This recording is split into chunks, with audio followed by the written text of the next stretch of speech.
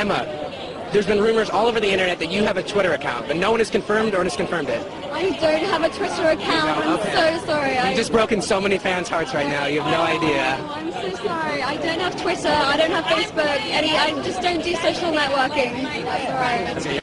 Sarah asks, there's an Emma Watson on Twitter. Is that you? No. I don't have Facebook or Bieber, any of these things. Nothing at all? No.